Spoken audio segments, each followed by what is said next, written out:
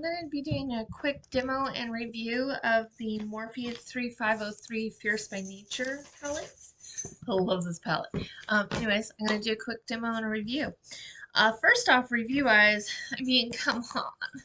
The palette's fabulous. I mean, the colors are just crazy. This is one of my personal ones.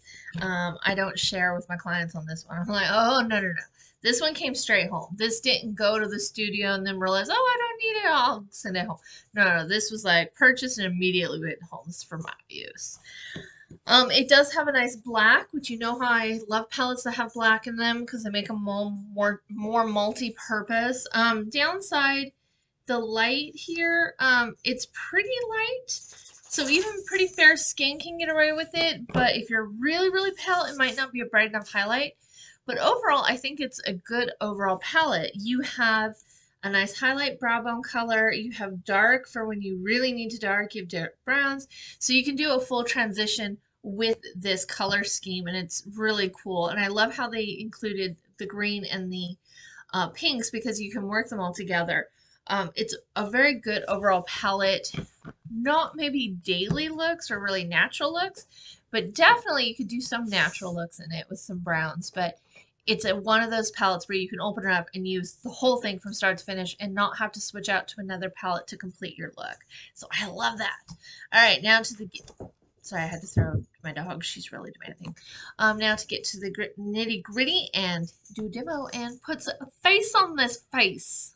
I'm not doing really fancy makeup. I'm just doing more of a daily wear for myself. So I'm not doing full foundation. I'm just doing a little bit of skin prep, some moisturizer, a little bit of pressed powder to kind of even out my skin tone, but nothing really fancy. It's mainly focusing on the eyeshadows today.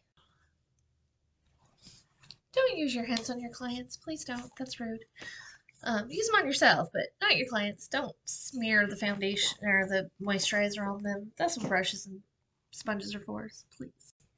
If you ever wonder why my palettes always look, well, used, it's because they are. I'm a working artist and I use them to make a living. So they're not fancy and pretty, but they do the job. And they are sanitized each time, so that's all that really matters, right? I am going to start with Trance for my brow bone. A little bit of Trance just along up in here. Pack that into place. And it doesn't have a really light shimmer highlight, which I like to do a little bit of pop right there. It doesn't really have one. This is more deeper colors, so I will forego the brow shimmer. I'm going to start with Temptin' on my inner lid. I'm using my Krylon 3714 shadow brush to pack. Alright, now I am going to switch to Ball of Fire, which is just fabulous, and throw that on my outer. And run that up into my crease just a tad because, come on.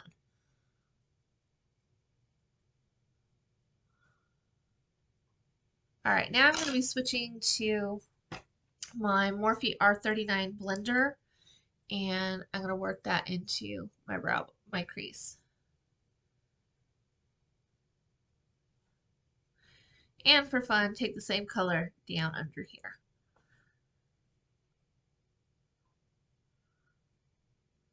I generally am very happy with Morphe palettes. They tend to stay pretty true to form color-wise, and they give you such fun variety for a really good price.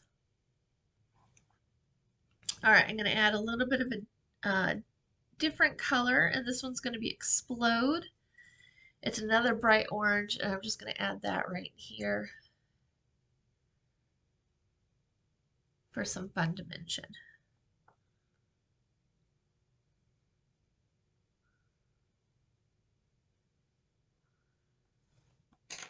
And because I'm feeling sassy, take a hot pink Unstoppable and throw that right there.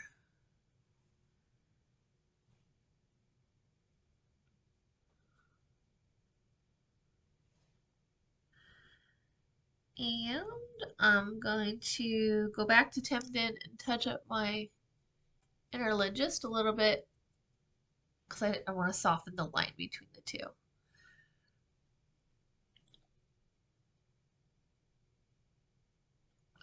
I have a little bit of Unstoppable still on my brush, and so I'm going to bring it under here. Give myself a little bit of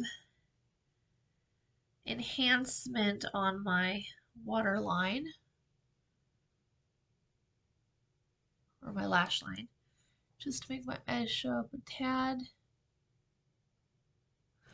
I'm really digging the light waterline today, so I'm just going to go in and grab Trance and just set my whole waterline,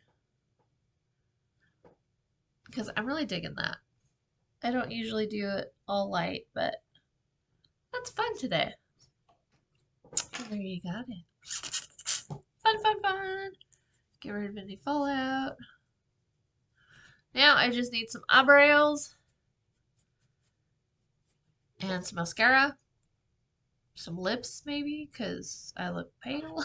But man, do I love this palette. I have so much fun with this palette. So if you're looking for something fun and fiery and you want to do sunset eyes, pick up this Fierce by Nature. I love it. And there you have it, Fierce by Nature.